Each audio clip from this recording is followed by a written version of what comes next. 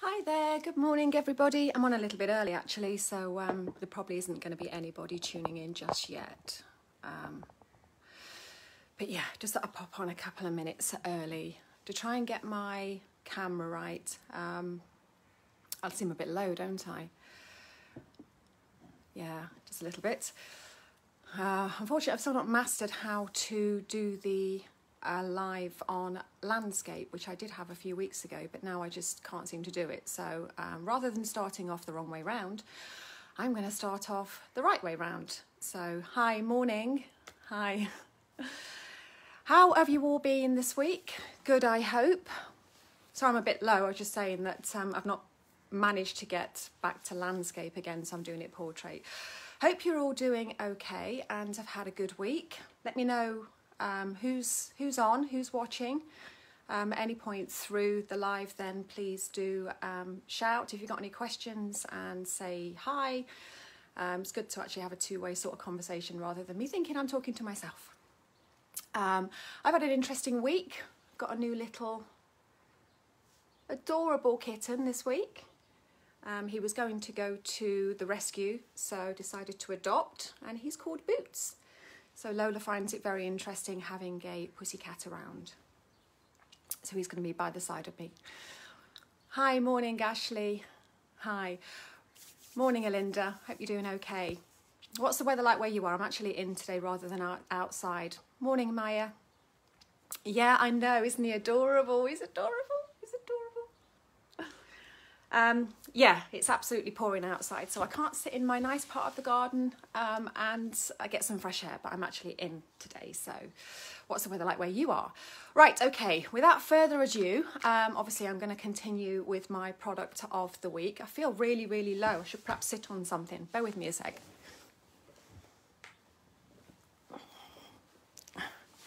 Oh, that's a little bit better. That's better. I don't feel like I'm actually sat at the bottom of my screen. Yeah, so without further ado, obviously we are going to be continuing with our product of the week. So this week, I'm going to be talking about our Calm Collected, which is a light blue bottle. Now, it's quite apt at the moment because obviously with lockdown easing off a little bit and everybody returning to work, getting back to a little bit of normality again. Hi, morning. Hi. Yeah, obviously we are, morning Catherine, we are in a situation where obviously our dogs are going to be feeling a little bit of anxiety perhaps about their change in routine. Obviously dogs thrive on routine the whole time, so to actually be kind of going from, I mean we've changed quite a lot, haven't we, over the months. So obviously we were working, then we're actually at home, spending a lot more time going out, walking, giving them extra cuddles, treats. They obviously become used to us being around the whole time, so now we're actually having to revert back. And thankfully, morning Hazel, thankfully, oh John Kitty's falling. Oh, thankfully the lockdown is easing and we're transitioning back to obviously, you know, hopefully things getting back to a bit more normality. So it's throughout that sort of like transition that we need to be thinking a little bit more about obviously the anxiety and stress levels that our dogs perhaps, or even our pussycats, all of our animals are actually going through. So yeah, a little bit about obviously social and separation anxiety, because the two really sort of go hand in hand. You might have been walking your dog a lot more, but obviously social distancing, so your dog isn't able to interact with other dogs like they normally would. So obviously it's all very kind of like strange for them. So going back to that again, they're probably going to be feeling a little bit stressed and anxious. So separation anxiety, social anxiety are a big thing at the moment. The Calm Collected obviously works on all levels of stress and anxiety. So not just necessarily for the separation, which obviously they're all going through at the moment, but also like travel related stress. So if your dog doesn't travel very well in the car, like doesn't like the crate, event related stress. So if you're taking your dog to the groomers or you are taking your dog to the vet, or even like before competing, we sell a lot of our Calm Collected to working dogs, so agility, flyball, gun dogs. So sometimes they can get a little bit anxious before they go in the ring, before they compete. So it's ideal to actually calm before an event. So what are the kind of symptoms really of kind of like anxiety, especially separation anxiety, which obviously we're going to focus on a little bit more today. So we've got lots and lots. It's obviously the barking, whining, if you're leaving your dog for the length of periods of time that you were before lockdown. They would have obviously got used to you being around, so there might be a little bit, well, where are you? Because obviously there are certain triggers where they kind of go, oh, well, I know you're here, but now you're not. So barking and whining, being a bit destructive perhaps, chewing things more than they would before, wanting obviously constant reassurance. So it's obviously from a behavioural point of view, it's important to keep your dog calm and relaxed and just reassure them the whole time. The transition actually going obviously from lockdown and being around the whole time to then not being, it's a good idea to have a phased approach. So just pretty much, try and leave your dog for longer periods of time, get those triggers back in place so, they understand when you're doing things. Like picking up your car keys, just kind of obviously going out, just kind of make sure that you are making those lengths of time a little bit longer each time. So obviously from a kind of like an emotional point of view, they know kind of what's sort of happening, and that will reduce a lot of the separation anxiety. Physical contact, obviously we all love our dogs, we all love our animals, so it's important to, like I say, keep reassuring the whole time. Aggression can be another one, so obviously if they've not been around other dogs for a while, they might be a little bit more uncertain or a bit snappy. Low immunity and digestive dysfunction as well. So obviously when our dogs or animals are feeling that bit more anxious, they do get upset tummies, like we do really. So the digestion is something to actually to make sure that we are kind of like looking after. Morning, Gemma. Here's Boots. Didn't tell you about him yesterday. Didn't have time. So yes, an addition. So pretty much, it's important to kind of like make sure that you're feeding a good diet, because obviously nutrition is a big thing with behaviour. So I talk a lot about sort of like fresh feeding. So it's important to make sure you're feeding a lot of foods that are nutritious. One thing about Proflax is that it is a functional food as well, so it differs a little bit to a lot of supplements. It's actually got a nutritional element to it as well. Yeah, he's gorgeous. So yeah, you'll be obviously feeding a fresh diet and then adding Proflax, which will add to the nutritional sort of like aspect of it. Try and avoid obviously any chemicals, those kind of things, which is something I always kind of like talk about anyway. So stop it.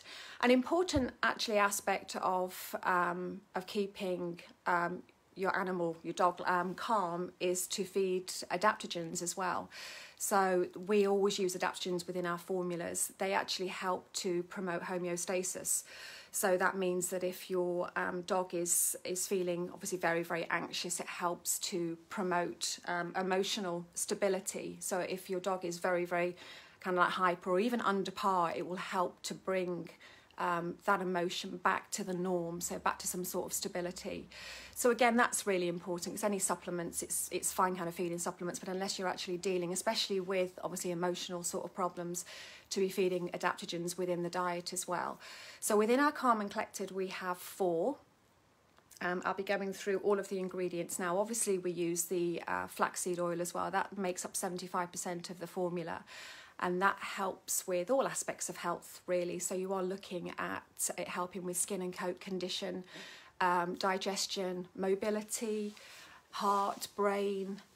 So yeah, it also helps to modulate immune function as well. So it's really good. It helps for cell regeneration. So for lots and lots of things. So even though you're getting a product that's going to help calm your dog, it also will help with all of those other aspects of health. So you'll find that the skin and coat and mobility will improve even on the Calm and Collected blend. So let's go through the herbs one by one, which I normally do. I'm not going to bang on, morning Nikki, about nutrition, because obviously they do contain a lot of elements of vitamins and minerals. Obviously as any functional food would. So yeah, you can be rest assured that it actually has all of the nutrients in it as well. All of the herbal formulas are 100% cold pressed, 100% active formulas. So basically they are in their active state. They are tinctures, and they've been pressed in like a 1:1, 1:2 concentration. So they work really, really fast. Lots of calming products, you generally have to wait quite a while to actually see the product work. But with ours, we've even had situations where a dog is going competing, and in the morning you can actually give Calm and Collected, and then obviously by the afternoon, maybe when they're competing, it will actually have calmed them down quite considerably. So again, you know, if you're thinking about obviously doing the whole phased approach with the separation, you can give Calm and Collected, sorry, I'm being scratched. You can give the Calm and Collected maybe the night before in the morning, before you're actually going to go out and leave your dog for any length of time, and it will help to keep them calm and relaxed. So the first ingredient we have is skullcap. There are two types of skullcap. One's called skullcap Biocal and one's called skullcap lateriflora. They kind of work very differently, and we use skullcap lateriflora, which actually is it's a nervine herb, which basically actually helps them to relax and strengthen the nervous system. And reduces anxiety. So it works on the nervous system very naturally, very calming, without actually knocking your dog out, because that's the last thing you want is for them to be just poleaxed. You actually want them just to be calm and relaxed. Skullcap also helps the body heal from stress, and it's an antioxidant and an analgesic, so it again helps just that relaxation. And it keeps the heart healthy as well, because obviously when we're stressed, our heart rate rises, so it's important to not necessarily like reduce the heart rate, but just keep the heart healthy and keep the heart not, obviously with the adrenaline, not kind of like pumping quite so much. The next one we have got is Withania, which is another name for Withania is ashwagandha. So some people might have heard of it by that name rather than Withania. It's an adaptogen. That's one of the adaptogens I was talking about to actually help to promote homeostasis. It's a great muscle relaxant. It reduces any inflammation. So it's great if your dog obviously is kind of like feeling overstressed, and that can create an inflammatory response. It's an antioxidant. All of our herbs are real powerful antioxidants as well, and it regulates the immune system. Because obviously when we are under stress, our immune system is under stress as well. And then obviously when the immune system is under stress, you then get other problems. So you can get obviously digestive dysfunction and skin and coat issues. So it can actually trigger sort of like sensitivities as well. So it's really important to make sure that the immune system is actually functioning really, really well. Yeah. It has a positive effect on blood cells, Withania as well. So again, that's really good from a health point of view. Next one is chamomile. Now we all know about chamomile. Chamomile is fantastic. It's really good. It's relaxing, calming and soothing. Also helps to aid digestion. So like I was saying, you know, if feeling quite anxious, it just helps to relieve any sort of like digestive upsets that your dog might have. It's antibacterial and antifungal as well. So that's really, really good. Then we have astragalus. I know Emma loves astragalus. It's pretty much one of our support herbs. We use it in a few of our formulas because it's again, it's an adaptogen, so helps to promote that homeostasis, and it supports good energy and stamina. So obviously we call our product Calm and Collected because it helps them to aid focus. So obviously if your dog is feeling very stressed, it's hard for them to maintain that sort of like focus. So it just really helps to support their concentration. So if they're going out, they can socialize a little bit better with other dogs, and they just don't feel so panicked really. So astragalus is really, really good for that. Helps with mental clarity, metabolism, and also it's a great healer. And again, it strengthens the immune system, so that's really, really good. It's antiviral, and it's got anti-diabetic properties as well. So astragalus is brilliant, full of flavonoids. Turmeric, we pop turmeric in the Calm Collected because, like I say, we actually sell a lot of our product to agility and flyborn and gun dog. So therefore, when they are going competing, it just helps to support bones and joints as well. And again, turmeric aids digestion, so it's really good from a digestive point of view. Gotu kola, which is Centella asiatica, so that's another great support herb, and that again is an adaptogen, and that helps with circulation and blood vessel flow. So it supports a really healthy nervous system, because again, when our dogs get really stressed, the nervous system is under stress as well as their immune system, so everything sort of goes in overdrive. So it really just helps to kind of like support the nervous system and blood vessels, etc. And it's great for collagen production as well. So working dogs, it really will help to support the whole musculoskeletal system. Ginger is the next one on the list, and ginger really promotes good circulation as well, and it reduces any high blood pressure. It won't interfere if your dog is actually taking blood pressure medication. It will just really help to just kind of like, again, bring that hyperness down if your dog is feeling really under stress. And it reduces inflammation and keeps the bones really strong. So ginger's a fantastic one. There's quite a lot actually on social media at the minute about ginger. So that's a good one. And then we finish off with licorice. And licorice we use in most of our formulas. It's fantastic. It aids respiration. Again, helps with the immune system. And it reduces stress. So there's lots of herbs in our blend that actually really help to reduce stress and helps with digestion as well. Emma, can you use Proflax mixed with other remedies? You can, yes. One thing that we actually say is don't use if there are any crossover in the herbs at all, because like I say, we actually use really high concentration of herbal tinctures. So I've actually got a tincture here I can show you, which is there. That's kind of like the form it's in. So they're all in like their liquid state from Biodynamic Farm, so they are really strong. So I wouldn't suggest you actually cross over in any of the herbs. But if you're feeding any herbs that don't cross over, then that's absolutely fine. I would probably suggest that if you're feeding twice a day, feed the Proflax in one of the meals and then feed the other herbs in the other meal, the other side of the day. Just really because all of our herbal formulas kind of work from a synergistic point of view, so they actually help with that balance. And the way they've all been formulated is to actually do that. So it might be a good idea just to kind of like feed on different meals. Sorry, it's saying Seymour, so let me see what else you said. Greens home tea. Yeah, the teeth mix is absolutely fine. That's not a problem at all. And obviously, like I get asked the question quite a lot with Billy No Mates. Obviously flea and tick prevention and things, and again that's fine. There's no crossover with herbs there at all. It can be taken, like I said earlier, with medication. Obviously if your dog is on lots of medication, it's always advisable to check with your vet first, just to make sure and take a list of the ingredients of the herbs that's in the product of your choice, so just to make sure that your vet is actually happy with that. But generally, obviously, we work with Dr. Nick Thompson, Holistic Vet, and Nick formulates all of our blends. So we specifically pick the herbs that pretty much are very safe with any medication alongside. Feed over 8 weeks. So if you've got a puppy, it's absolutely fine. Don't feed to dogs that are pregnant.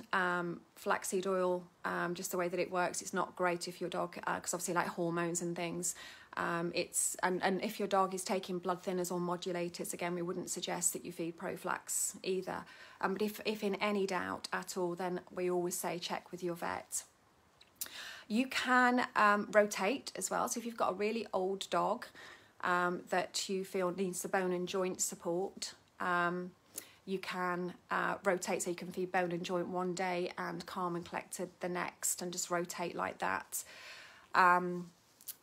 If your dog is taking another bone and joint supplement, like with glucosamine, chondroitin, hyaluronic acid, those kind of things, then again, it's absolutely fine to give alongside of that, because the ingredients just work very differently to lots of others.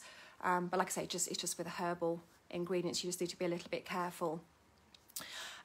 Dosage wise, feeding wise, we say if you've got a dog that's got a real kind of like acute problem, so if you're leaving your dog and it's getting very, very anxious, then you can actually do something called load the dose, which means that rather than feed 1 meal to every 2 kilos of dog's weight, which is what the recommended amount is, you can load it. So you could do 1 meal to every 1 kilo of dog's weight. So that would be like a 20 kilogram dog, 20 mil. And you can do that for about 7 days, and then obviously drop down to the recommended 1 mil to every 2 kilos, ongoing for a little while. And then, as we say with all of our formulas, take a break.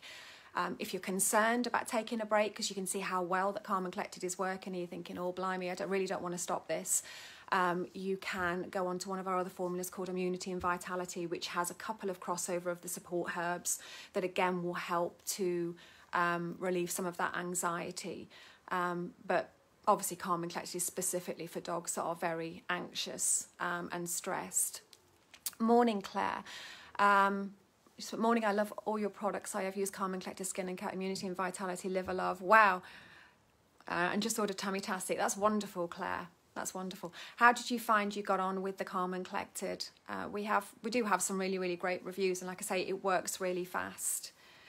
I would recommend a break of a week or two, really. Because as with any kind of like food ingredient, which ours are, your dog can become a bit desensitized to it. So, you hear about, supplements actually working, and then they're kind of like, they keep them on the supplement for a long, long time. And then they kind of say, oh, I don't think it works anymore. It's because your dog will actually, like us, really, if you take the same thing time and time again, you can become a bit sensitive to it. So you do need that bit of a break. Do I have any more questions at all? Like I say, it works really, really fast. How often would you recommend giving a break? Faye's asking. I would say every 12 weeks. That's what we say. So every maximum of 12 weeks.